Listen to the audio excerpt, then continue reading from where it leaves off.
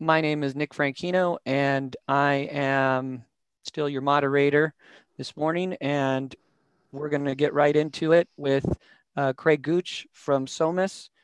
He's a senior geospatial business consultant for them. I've known Craig for many years, come to our GIS Day event in the past. And we're looking forward to his talk today about strategic planning for enterprise asset management. So, Craig, really good to see you. And it's all yours. Take it away. All right. Thanks, Nick. Good to see you as well. I appreciate the opportunity to support LA County GIS Day. It's always fun, and seeing that all that data about Mars and Mars mapping is really cool. So let's jump into asset management. I feel really fortunate to have been involved for decades in public works and utility GIS mapping. That has led to organizational improvements in those agencies and a lot of improvements in technology such as web and mobile GIS, new data collection technologies, and asset management technologies. However, asset management best practices are really not embraced broadly across many organizations. Business processes are often antiquated. There's large use of paper forms, spreadsheets, reliance on individual people within the organization to really know how the assets are managed. And this is a result of solutions evolving over time within these organizations using technologies that they happen to have available. Multiple systems exist, and this contributes to data replication, inconsistencies, and really the biggest challenge is the inability to organize this information in an enterprise view.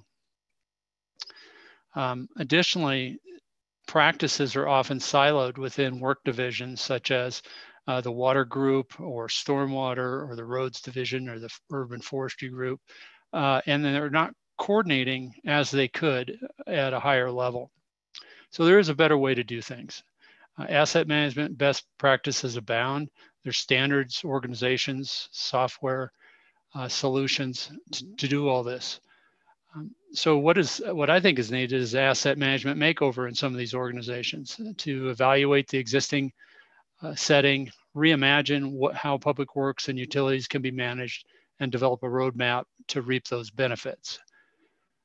So in this presentation, I'll first focus on asset management system characteristics and then jump into the planning process. So asset management is about, in the context I'm talking, physical assets, public works assets, roads, streets, sewers, and so forth. And really the benefits of implementing an asset management as identified with the ISO standard for asset management include improved financial performance, asset investment decisions are improved, reduced risks, improved services and outputs, demonstrating the organization has social responsibility, compliance, improving the reputation of the organization, improving efficiency, and being more sustainable in your asset management practices. So it's very broad and important. I've had the fortune to work with StreetsLA with their asset management program that they're evolving, and I've got a couple slides here outlining it. But you can see the asset valuation of $16 billion replacement value for streets in Los Angeles City. Tremendous asset value there. And what StreetsLA is doing, looking at a very broad scope to ensure asset lifecycle, engaging all divisions within the organization, including engineering, construction, maintenance, and enforcement. And they have an array of management functions that they're addressing for the full life cycle of the assets and managing them throughout. So the concept of life cycle is important in asset management. It involves multi-steps of throughout assets, starting with asset planning, design and construction, commissioning, and then the long cycle of operations and maintenance, rehabilitation and replacement, and in some instances, like at bridges and other assets, decommissioning. I want to highlight this long section here, and this is for rehabilitation and routine operations and maintenance. This may be where the highest costs are, and asset management or work management solutions can help achieve that.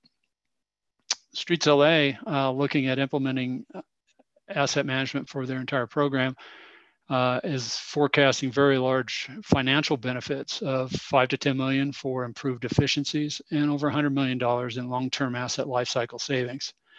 So it's a very big deal.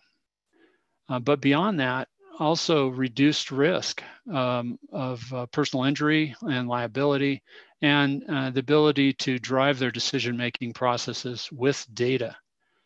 So these is a good example of StreetsLA in terms of their vision for asset management and how it can improve the organization.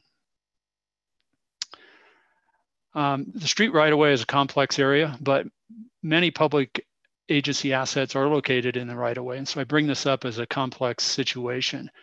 There's many asset classes in the right-of-way, both above ground and below ground. There are lots of organizations involved, being public and private organizations.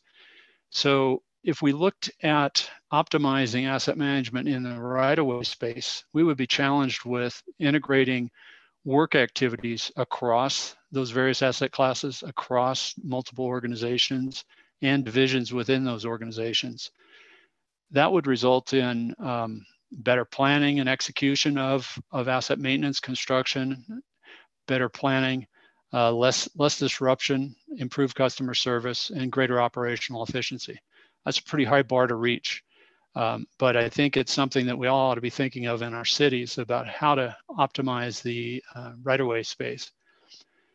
But to get there, organizations and their asset management units are going to need to increase their individual performance so that whatever a paving group does, they do it better, and that they're looking at entire life cycle optimization.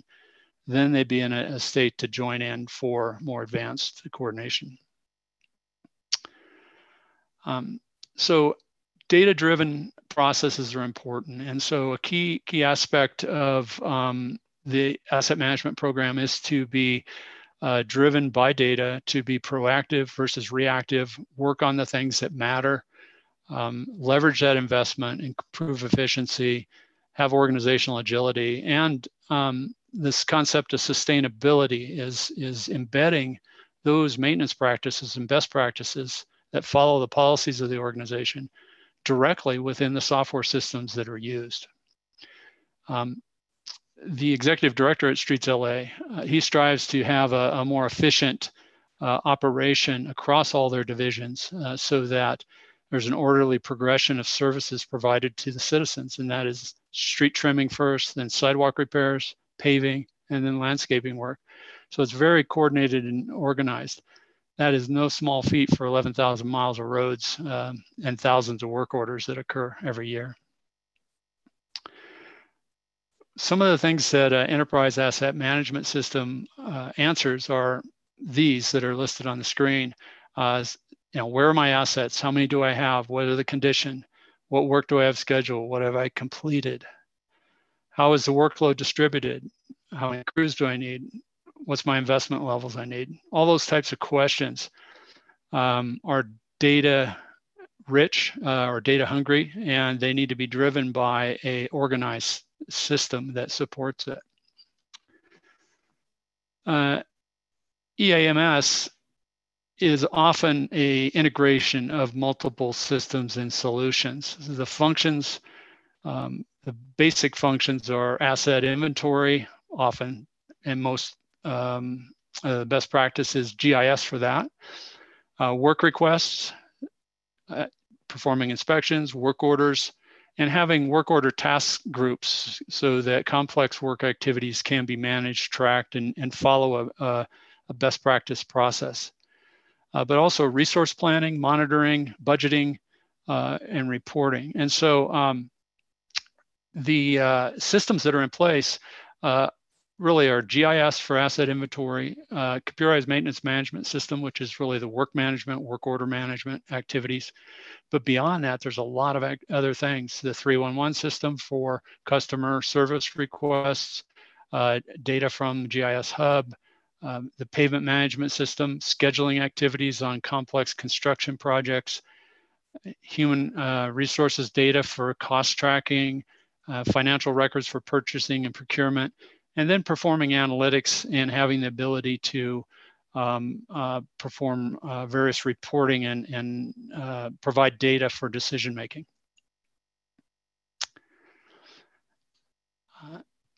So let's talk about the scope of asset management. The key thing for an asset management program is that supporting the organization's strategic plan. This graphic from the Institute of Asset Management identifies the lifecycle delivery process that I touched on for StreetsLA, but how that interacts with risk management, asset data, strategy, and plans. And the most important piece is on the left, that red box that highlights that people and the organizational structure are really the essential elements that make this successful. So let's move into planning. With the background on asset management, the planning process is important. It provides an opportunity, as I mentioned in the beginning, to move from a state of, say, lower capability to higher capability in an organized fashion. The key elements in the planning process are to identify existing shortcomings of the process, so review what the current environment is and analyze that. Identify opportunities, that's the envisioning the future and how that might be, the future might be developed better tools, better methods. Quantify those benefits so that it's clear why you want to move forward. And put together a roadmap. The roadmap provides the guidance for step-by-step progression of the organization. This information is then shared across the organization to develop buy-in and help establish a program direction that's supported at all levels, from the field workers all the way up to the executive board level. Other elements in the plan include clarification of what asset management program mission and purpose is, a governance program that makes has inclusive decision making, and it's clear how those decisions are made. And most importantly, though, is engagement of the executives who are going to sign the check and approve this to go forward, all the changes that would occur, not just funding, but also organizational change and expectation management. Planning, however, is not really a simple process. Yeah, it's finding a balance between these elements of the planning process that include the people, field workers, directors, division heads, advocates, and those that want to see status quo continue for one reason or another. So we've got to deal with the people side of things, but also the data elements, the asset inventory, data, asset conditions, project plans, permits, budgets. There's lots of data components that go into this. And then process, how do things get done? What are the workflows? And so forth. Planning is not a deterministic system. And what I mean by that is that the inputs that we receive through the initial needs assessment and evaluation shape the outcomes. In that way, each plan needs to be tailored to the conditions of a given industry and the maturity level that organization is at the time. So the concept of maturity, and this is a idea of competency level. In this diagram, I like this one. It's put out by Genesis Solutions, that is a asset management program for industry. But this shows 5 levels of maturity, working from a reactive at the lower end, where they fix after fail, to a higher level of planned, then predictive maintenance, and then improved reliability, and enterprise level competency, where they have really optimal execution. Note that the 5 minutes? Yeah, sorry. Yeah. Note that the people, process, systems, and technologies all have influencing pieces in this. So when we're doing the planning, we want to take a look at these factors, understanding the maturity level of the organization so that you right size the plan for the organization. What's the culture? What experiences they've been through? And if you're a leader here, what are your ability to influence the organization? And so take all these things into account to align it to that particular organization's needs. So planning is about the people, process, and technology, and putting together a roadmap. These elements should be included or considered in a strategic plan for enterprise asset management, starting with understanding the existing environment and ending up with a roadmap and securing executive sponsorship.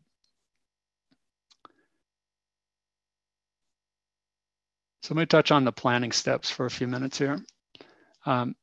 The process that I've laid out here is kind of simple, and you can adapt to this, but basically initiation is engagement process, addressing the people, get the people on board, let them know what's expected, know how they'll be involved, let it be clear how they're going to have a chance to have their input taken.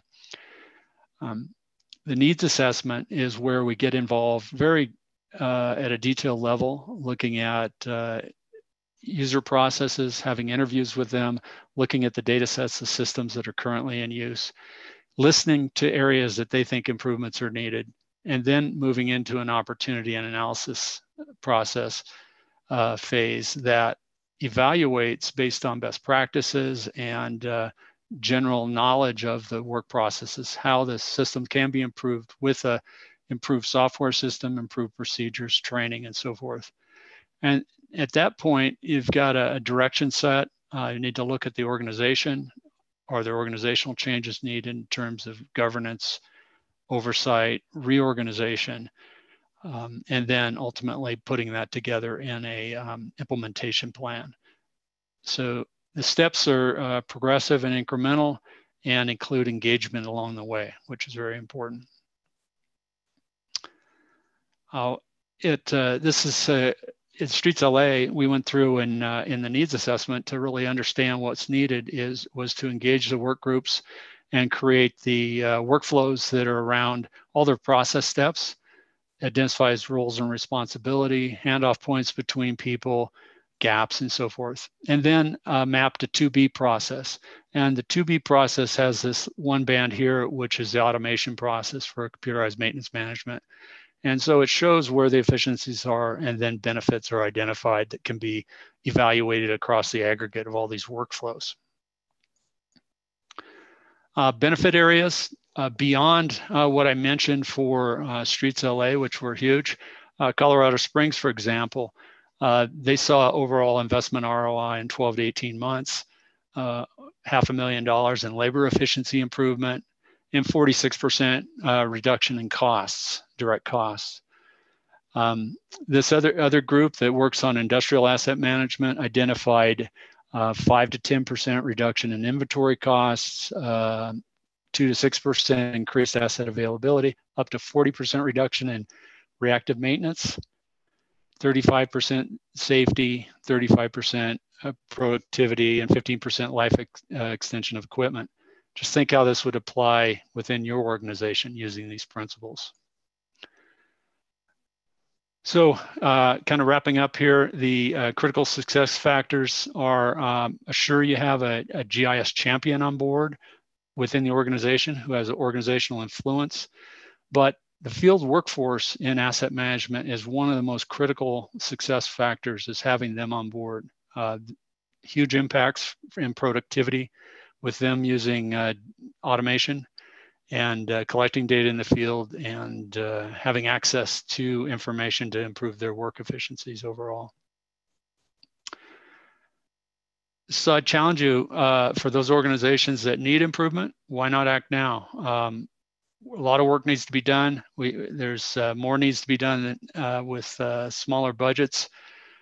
A lot of organizations are facing staff reductions, and also staff retention, the other side of the coin. Younger workforce want automation. So there's a lot of opportunities to move ahead, and really good reasons to do it at this time. So in close, kind of a checklist: make sure the EMS objectives are aligned with the organizational objectives. Shoot for a sustainable program rather than a one-off. Many organizations are dealing with the consequences of short-term vision with solutions. So think in the long term. Consider other organizations as you go forward where you may be interacting with them. I know the city has PWRS for coordination in the right-of-way, for example, and so they're looking progressively.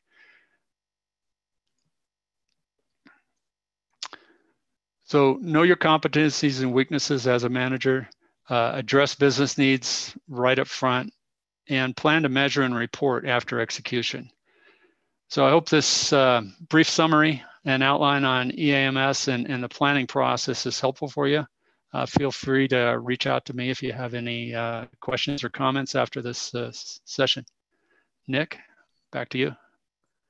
Great. All right. Well, thank you, Craig. Do me a favor. Yeah, we'll leave that up there for a minute. We won't switch the slide yet, and we'll just talk a little bit, and we'll get into these questions. Really appreciate it. Strategic planning is so important in GIS, and you can see what its needs here in enterprise asset management. So we're going to get to the question. Right now we have one question. If somebody else queue up another question for Tory drivers at the regional or national levels for developing and following through asset management plans. Hey, Nick, could you please repeat that? I had an interruption in audio. Sure, no problem. Do you know of any regulatory drivers at the regional or national levels for developing and following through asset management plans? Yeah, I don't know about regulatory, but there's plenty of guidelines in the transportation arena. I think a lot of the transportation funds are dependent on the organizations who accept those funds to have an asset management program in place. And then GASB 34 reporting requires or encourages an asset management program to manage asset valuations and depreciation, for example. Got it. Thank you. Do we have any other questions? Steve, I know Steve was maybe going to come on board. I do. He's a guru on strategic planning anyway, so. Sure. So Craig, interesting talk. I'm curious, you mentioned ROI in your talk at a couple of points. And I know just in general terms, calculating ROI on GIS-based projects has always been a challenge for a lot of organizations. Do you have any observations or comments on how you're getting ROIs and how you convince management and decision makers that those are real?